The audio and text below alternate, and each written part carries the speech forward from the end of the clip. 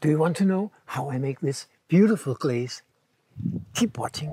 First, I add wax to the bottom to prevent the glaze from sticking. Then I glaze the inside of the bowl with a floating blue glaze. I turn the bowl around, place it on the band wheel, and pour over the floating blue on the outside. I brush on a white glaze on the outside to blend with the blue.